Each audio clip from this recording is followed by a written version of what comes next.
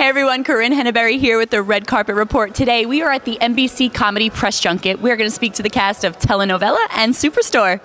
What an appropriate place for red carpet report to wind up. I am on the red carpet. Dun, dun, dun, dun, dun, dun, dun. Pretty perfect. How are you? Congratulations on Superstore. Thank you. Tell us a little bit about the foundation of this project and how you were intertwined and involved. It was a...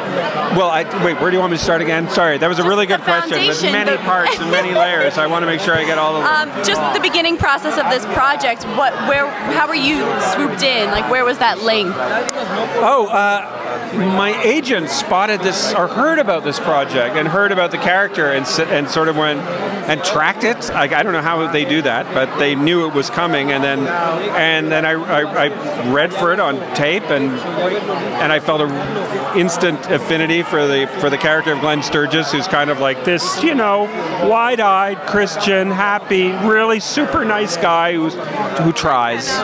Yeah. Oh man! So, how close is your character to the real you?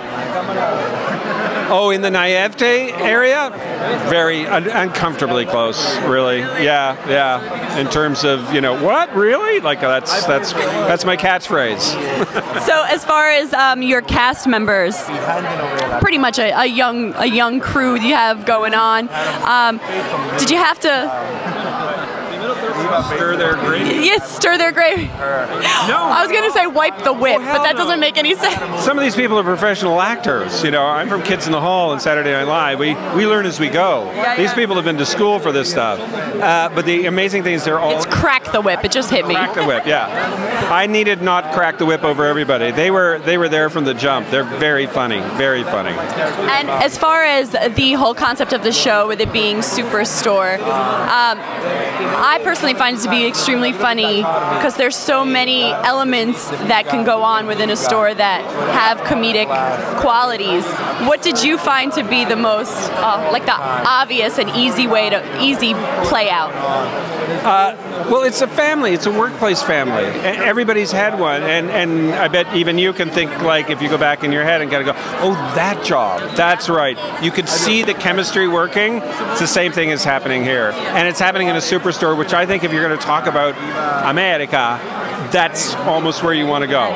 Yeah. Perfect. Well, thank you so much. We're so excited. Take care. Thanks. Hey everyone, thanks for watching. Please be sure to give us a big thumbs up, subscribe to more videos, and be sure to tell us what show you're looking most forward to, Telenovela or Superstore. Kids in the Hall news, anything like that? Are you guys going to tour or anything like that? Well, we toured in the spring. Kids in the Hall toured in the spring.